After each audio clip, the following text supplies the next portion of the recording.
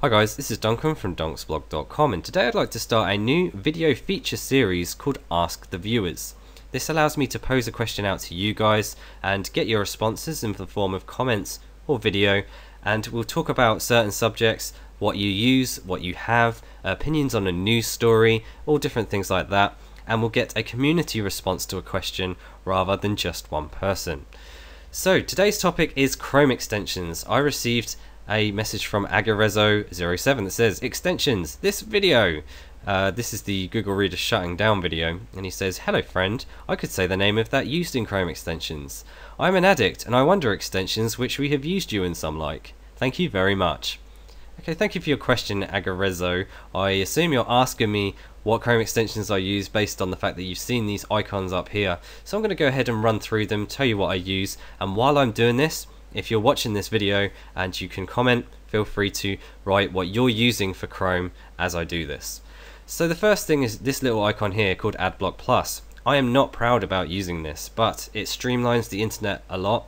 I don't click on ads anyway, and if I want to support the person that's creating content, I will do that in another way, such as donating and viewing their stuff, being a contributor, all different things like that. So that is Adblock Plus. The next one is Turn Off the Lights. This is useful when watching YouTube videos and cutting out all the extra crap that's around the web page. I just want to watch the video and this dims it, very similar to like a cinema when they all dim the lights and you watch the screen.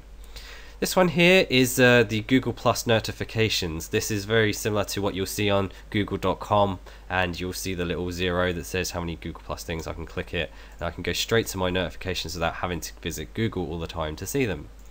This is stylish. This is used to skin the web. As you see, I have YouTube Black. This is done with the stylish theme. You'll see it's got the little one to indicate that I do have a skin active. Now I have the Google Mail Checker extension. This allows me to mark mail as read, delete it, spam it, all straight away from this icon. It's very simple. I can also just click through and go straight to my inbox. I can create things all from here, recheck it. It also provides me with notifications when I receive an email. I like to keep my inbox at 0, so I use this to stay up to date with it.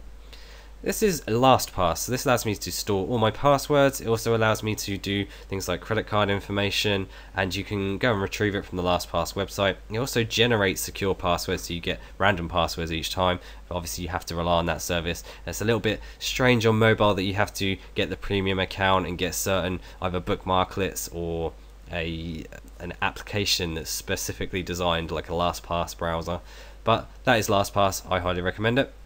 This one is Clearly. This allows me to format a page that's full of rubbish, like extra things like related stuff and ads and all that sort of stuff. It will do it very similar to readability on a mobile device, in that it will just go straight to the article you're reading and put it in the center and make it a lot more readable. It works for a lot of things too. It's very nice.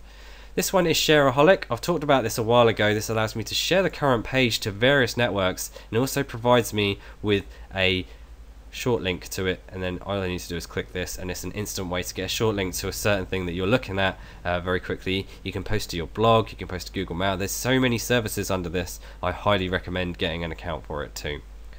This next one is Pocket. I use Pocket on a daily basis to store things like articles that are really useful to me. So for things like research or anything that will enhance my daily life that I want to either read again on my phone or read it on the computer, it's very easy for me to do through this.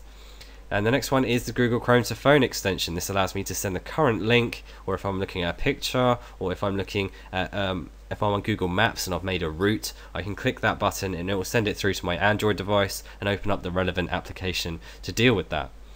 And the one that I haven't shown is this one, which is the RSS extension for Chrome. I'm really surprised that Google wants to move away from this. They removed it from the Chrome, that you have to add with an extension, but it allows you to go into things like Feedly, Google Reader, just by clicking that button.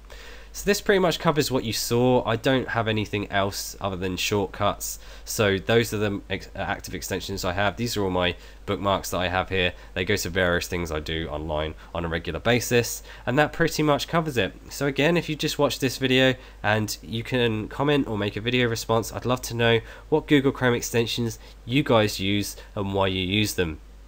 Video responses are probably the best, so we can actually see what they do if you want to demonstrate them, but feel free to do that, and I will see you guys in the next video. Thanks for watching.